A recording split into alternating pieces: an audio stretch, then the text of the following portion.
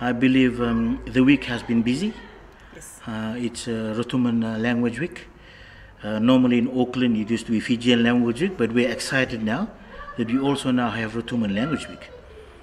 We know from dialogues that has happened in the past few days that it has not been easy bringing it to pass, but it has developed into something bigger.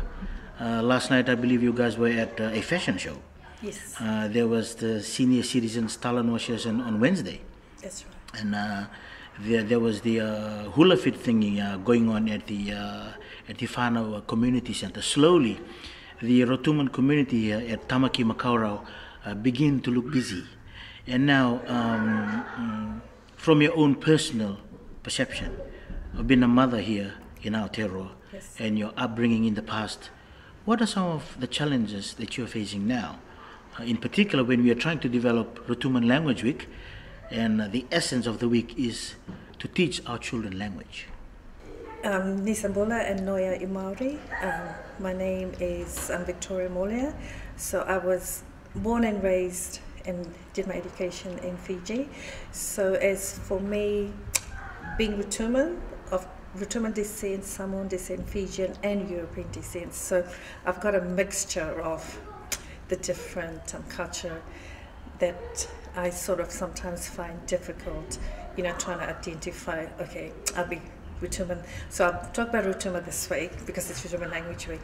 So when I was at Fiji, my father, who's Rotuman Samoan, the Rotuman family was always in Lomaivuna, so I found it very exciting. Farming community, Lomaivuna. Lomaivuna, the usual, so yeah. Very communal? Yes, very, and heaps of Rotumans there. So I'm just going back from what I remember as a young girl, going to Rotuma, also learning the language and knowing my grandfather and my mapping fa, mapping hone, and my aunties and uncles and my cousins. So we used to be called... Those two terms that you just mentioned, mapping fa and mapping hone. Yes. So what is that? So mapping fa is, in Rotuma, means like your grandfather, grandpa, and mapping hone is grandma. Yeah. So I was named after my dad's mum, mapping hone. So I call her mapping hone. So that's where I learned the language and heard the language. And when we went to Lomaivuna, it was always Rotuman, speaking Rotuman language. And for us, we were more as we used to call us back then, the half caste. You must find it really hard. Yes, being a Rotuman, speaking English probably at school, but then having Fijian friends. Yes. How do you balance? It was listening to, because the language was all around us at home, so we had Rotuman, Fijian, Indian. Even our neighbors, they also spoke Rotuman. They understood just the basic stuff. So we sort of picked up, the language, or those different languages from them. But when we went to Lomaivuna, we knew our Rotuman was limited, so we had to learn fast. And because we were poor, but for me, as I reflect back, it was just amazing, just going back to where my identity was, that I missed out when we were little. Like for me and my brothers, like I look back now. It must be hard. It is hard, and now that I've come to New Zealand, I want where to identity is big. Yes, identity is huge in New Zealand. Yes, and to reconnect, I was lost in New Zealand because no one knew who Rotuman people were, or Rotuma where it was. So when I came to New Zealand in '87, when people would ask me, where you from? I used to say, oh, I'm Rotuman, and they give you this weird look. Where's that from? And then you have to explain. So I admit there was a sort of years where I thought, why should I explain where Rotuma is? So I just said Fijian, and I was happy with Fijian. I felt comfortable saying Fijian. And then after a few years, I started changing my perspective. So I thought, I got to explain, have that patience to explain where Rotuman is. Yeah, and it only happened when I met my partner, and I had to explain because he's Samoan, and when they say Fijian, so they expect me to look, you know, Fiji fuzzy hair. Yeah, and you know, and darker complexion. That's the one. And when they actually meet me in person, they, you know, like they get a shock. And then I said, no, she's actually Rotuman, Samoan, and Fijian. So it's, yeah. So that's when he started to understand the Rotuman sort of culture, my identity, my culture. So, now, fast track that history. Yes. You came in 1987. Yes. And now we're in 2023. Yes. You have children of your own here. Yes. And now these children are born here. Yes. I assume that. Yes, they are. So they all went to school here. Yes. We have a totally different upbringing back in Fiji. Yes. We don't talk back to our elders. There's no such thing as to why when you are asked questions, when we are told to do things. And the laws are new. Yes. The society structure is totally different.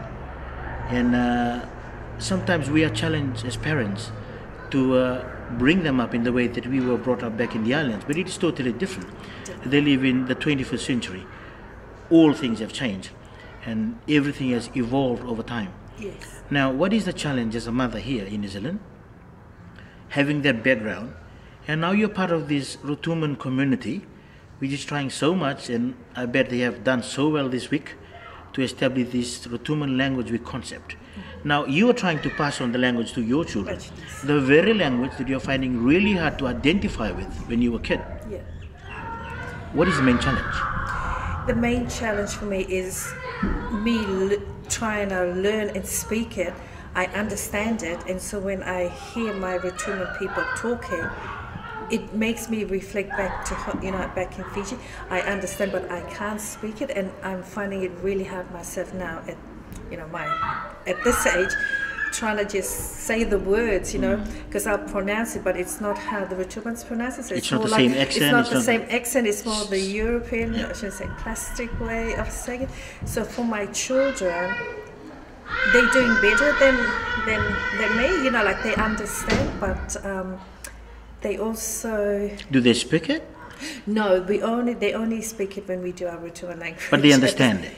Just the easy bits, right. Yes, yeah. And so they're more... Well, we can't be too hard on them. No. You know? They are growing up in a very diverse environment. That's right. They meet all sorts of people from different ethnicity in school. They meet people from Asia. They meet people from the Pacific. Yeah. They meet Maoris, they meet Kiwi, they meet Palangis or everywhere. Right, yeah. So to you as a parent, what is probably an objective or an aim with regards to being a very important member of this community that is trying to build up something very important here? For me personally is just getting our culture, our language out there so people know who we are, and also for our children, for my children, for me personally, is don't be scared, you know, or afraid of who Rotuman people are, and because I find because Rotuman, you know, the culture is not sort of well known, so they're more drawn to the Samoan culture. So for me, it, you know, I feel bad, but I want them to acknowledge that they are Rotuman and Fijian as well. So yeah, and this is the only time of the year that they get to, that I make them participate. Have you been to Rotuman? Oh no, Okay. It's in. Are you thinking of? Yes, I am thinking. Probably having a trip there. Yes, sometime soon. Sometime soon. With your children. With the children, and also hopefully I can go with some of my family back in Fiji in the near future, because I know there's the process, the culture, you got to do things properly. So I just want to sort of share that with my kids also, you know.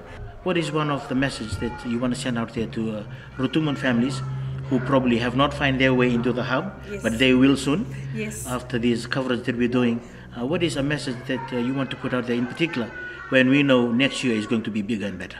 Yes, for me, it's like, please don't be afraid of who we are, who our identity, where we're from, and our identity, and that's the main thing. For me, it's just trying to just share it out there to other people that Rotuman is part of, we're part of Fiji, and just acknowledging our identity is the main thing, and and acknowledging also the language, the culture, because everyone's sort of different, and so yeah.